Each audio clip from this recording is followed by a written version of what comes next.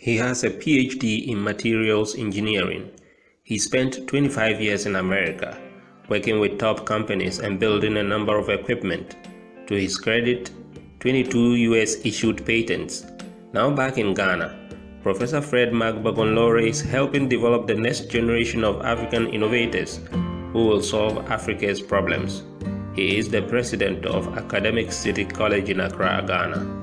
Following the outbreak of the coronavirus, he has taken on another challenge, which is to prove to Africans that they are more than capable of solving their own problems.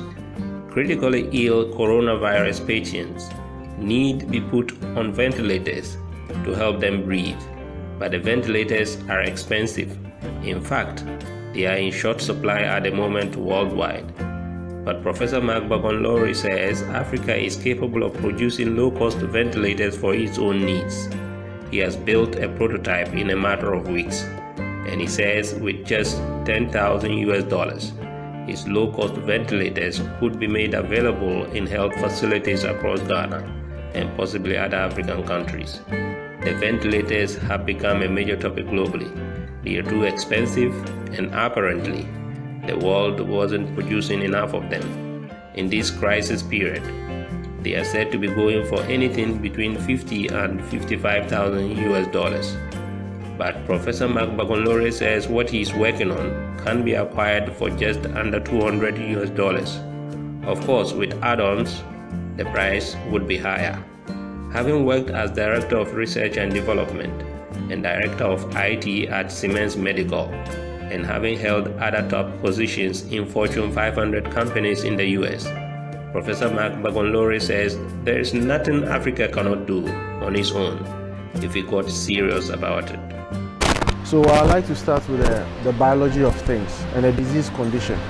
So when a patient gets the COVID-19, what is happening here is that the alveoli in their lungs, some of them are filled with fluids. Others too are okay, some are collapsed.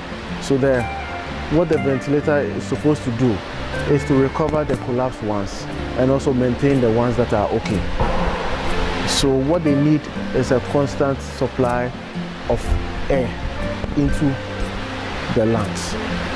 So now let's come back here. So what's happening here is that this is serving as the air generator, right? So the air is generated from this side, goes into what we call the humidifier. What this does is that it moistens the air so that you don't send dry air to the patient. So from the humidification, it comes into the lungs. Then that is the inhalation cycle.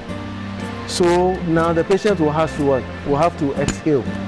So then the patient will exhale from the lungs. It will go through something we call the PEEP valve. So the PEEP stands for positive end expiratory pressure. What that is supposed to do is to prevent the lungs from collapsing totally again. So at each point in time, there's still air in the lungs. You don't want all the air leaving the lungs. So this PEEP will prevent that from happening by keeping a positive pressure here. Then from there, it goes into the scrubber. What the scrubber is doing is that because the exhaled air might contain the COVID-19 viruses, you don't want it into the atmosphere because it might infect the other people around. So it passes through this chamber, and this chamber, it will kill all the viruses before the air comes out so that you don't reinfest the people around. So this is the basic design for the prototype. So basically, we are going to have a mechanism which you are going to see later. We are going to have a mechanism that will be driving this pump, right? So the mechanism will be driving the pump up and down. The mechanism will be driving the pump up and down. So as it drives, the lungs get inflated, and then the inhalation and exhalation cycles occur. So basically, that is how it works. One of the things that we could also do here is instead of the manual piston, we could have an oxygen tank, a pressurized oxygen tank, delivering the air to the patient. So this is a basic infrastructure that you can reconfigure in different ways, you know. So in a remote area, you could actually have a family member sitting down there and pumping it because there's no electricity. You know, so that would be the lowest of the low cost. And then you could have a solar system controlling this. Or you can have your basic battery pack controlling this. And you can use the water and the air combination here to drive this, or you can use pressurized oxygen to do that. So what you will see next is a different mechanism for generating the same air, and we basically designed that out of repurposed material in our environment, which is leather for generating, for creating a bellow that generates the air, and then also using a repurposed windshield wiper. Right, so let me show you what we have, and then, so what you see here is your windshield wiper motor, right there. Okay, there's nothing magical. You can see it's still quite dirty. We just harvested it, and this is leather. Okay, so can we see a demo here? Okay.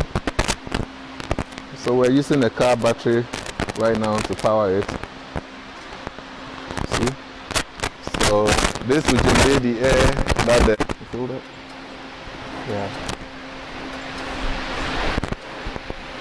You know, and this thing is about, you know, maybe 500 to 800 milliliter range, you know, a liter at the most, and you can generate enough air out of this to keep somebody alive. Now in product development, we call this a prototype, you know, so it doesn't have to look sexy. But once this is packaged with the nice whistles and bells, you may not even hear this clicking, but it's delivering what it's supposed to deliver, you know. But one of our ultimate goal is to be able to connect our systems to more than one patient at a time. They do one patient at a time. That is the standard, okay? Because in the hospital environment, you are worried about cross-contamination. But the technology is at a point now where with directional valves, you can control who is getting what. And then with filters, you can ensure that everybody is getting the cleanest part of it. So it's no longer a problem. So Africa doesn't lack talent. What we need to do, in my opinion, my honest opinion, is we need to answer the question, what do we want to be when we grow up? What do we want to be when we grow up? Because if you start from that premise, then your policies are shaped around that. Do we want to be an industrialized country producing all our products? If yes, what kind of educational system do we need? I think our first natural reaction in times of crisis is to say, where is the solution? The solution is now. And the solution is now because it's driven by special interests. There are people in the import-export business that are the only time they make money is when they bring things in and they sell them. And when you focus on just bringing things in and selling them, you become a commoditized economy. Commoditized economies destroy talent completely. Now, the biggest secret in the world is that America is suffering the same. When I worked in corporate America, nobody was really interested in research and development. People were interested in milking the cow, which means whatever product you have out there, sell more of it. But then they have a strategic advantage. When there is a threatening technology that is beginning to emerge, they'll buy it and integrate it. But so because R&D was so expensive, they didn't want to focus money on it, but they could spend millions buying the technology to bring it in. We need to develop some of this stuff organically. Our universities should become centers of excellence where students need to build stuff before they leave. I am so proud of these students. These are second-year engineering students.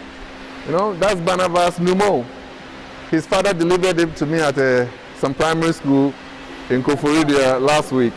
And that's Nathaniel. These are second-year engineering students working to solve real-life problems. That is what needs to happen in our universities. We cannot afford to say we have grammar-style school where people have to come, we train them, and they go into industry and learn. Where are their industries? We need to train them so that they can go out there and create those industries. And that's the mindset that needs to change. We need to reconfigure that.